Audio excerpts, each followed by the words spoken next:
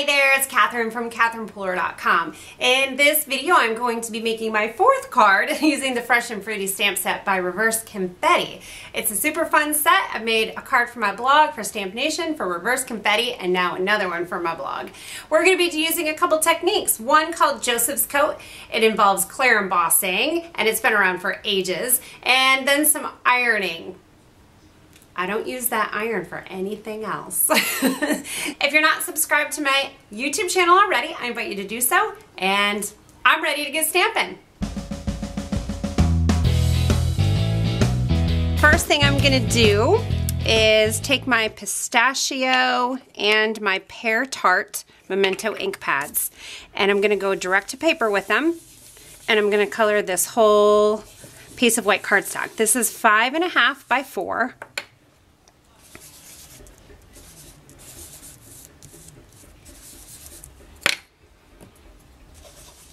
Now the next step is to take my deactivator tool because I want to make sure that my embossing powder, when I add it, is not going to stick to places that I don't want it. And then I'm going to take my Versamark ink pad. It's a little dirty here, that's alright.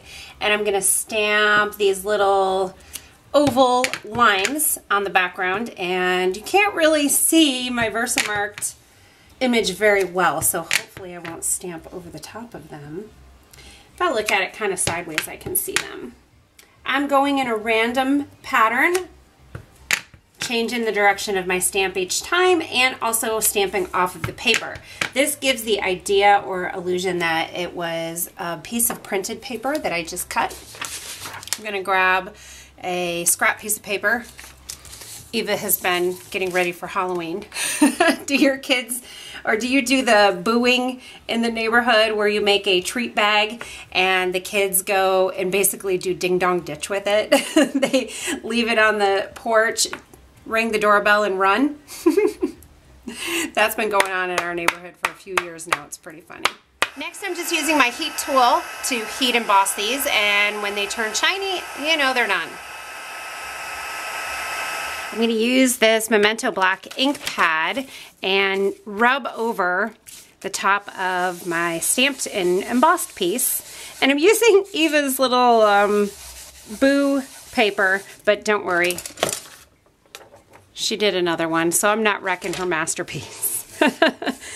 And you can see that the embossed lines are resisting the ink, and they're going to stay green.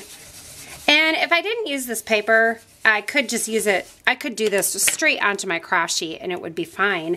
I just was feeling lazy and didn't want to have to go then clean it. So, and then I'm just using a sponge. I want to get that excess black off of the embossing powder. So I'm just going to wet it a little bit and continue to rub and make sure I can get off as much of that powder as I possibly can. I'm now going to do an additional step. You can take an iron and you can just rub it over,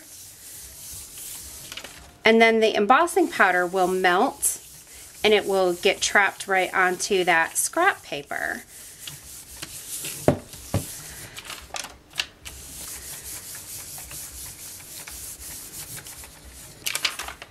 So ironing off the embossing powder worked pretty well, and we have these really fun limes that are shaded because of that undercolor, and I think it just pops. So it's a really fun accent piece to add to your card. Now I'm going to stamp some limes and leaves, and then I'll be able to cut them out with the matching coordinating die cut set. So we'll ink up this lime, and then I'm just going to add a little bit of shading and dimension on the side, just by inking up just the one edge. That's a little bit more than I wanted because I want this to be a limey color. So I'm just going to do it again and just do less this time. Hopefully this will be better. Ah, there we go, that's better. And then I need some leaves. So I'm going to start with the pear tart, and I don't want it to match this lime, so I'm going to do the same thing, just kind of around the edges, add that darker green. And I'll do the same thing for this little polka dotted one. And then I will take these over to my Big Shot and punch them out. The lime in the leaves cut out like a dream, and I have to have a frosted sparkly lime. I don't know about you, but that just makes me happy. So I'm going to cover it with this Stickles. It's frosted lace. And I'm adding quite a thick coating on here because I'm trying to get it all spread out. But if I use my finger, I bet I can do a good job there. There, a frosted sparkly lime. And then I can just add the leaves right on top and let it dry. Basically using the Stickles like a little bit of glue. I decided I wanted a little less of this showing on the card, so I just cut it down a little more. And I'm going to add the greeting. I'm stamping with Memento Black. We use a little liquid glue to adhere this layer straight to the card front. I'm feeling like I want a little bit more accenting down here, so I just have a really teensy little strip. It's about an eighth of an inch. And I'll just take my Pear Tart and color that strip. It's not going to be solid and perfect, and that's okay. It's going to add more interest and texture to the card. Teensy bit of this liquid glue. Now you guys can see how impatient I am. This lime is not quite dry yet, but it's going on there anyway. And then I'll have to add a few sequins. I'm going to add some large and some small from Pretty Pink Posh. Just the sparkling clear. Little mono Tombow glue to adhere those down. I may have gone a little overboard with the sequins, I don't know.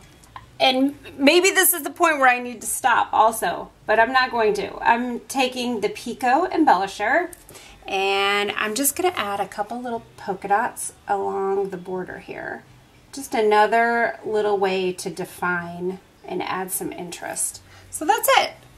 This Pico Embellisher has this cool little top that just slides right in there, and so you won't get clogged. Mine is bent because maybe it's from my impatientness, and that's why I have a bent Pico Embellisher thing now. But anyway, it's pretty easy to use. Just make sure you tap out all the air bubbles before you get going, or else you're going to find yourself in trouble.